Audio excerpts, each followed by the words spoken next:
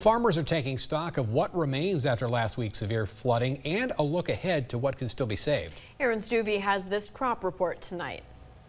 Pat Duncanson has been farming corn and soybeans by Mapleton for more than 30 years. This season is one he'd rather forget. That in itself pretty much eliminates the chance for a profit this year. Farmers have been tired of the water for a while. Hundreds of thousands of acres went completely unplanted due to rainy conditions starting in April, and far more have crops that have been damaged or destroyed by floodwaters. Experts say that June's extensive flooding caused delays and damage not just to growing crops, but the entire ag sector. We've seen a lot of disruptions to delivery of feed for our livestock sector when all these roads were closed. We're now seeing disruptions to the barge and the river traffic of moving grain out that had been sold.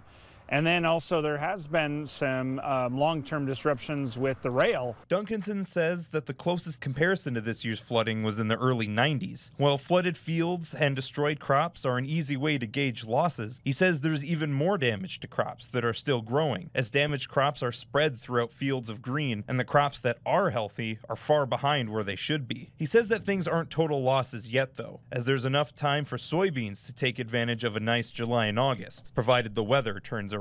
We can also look forward to a few things that are going right.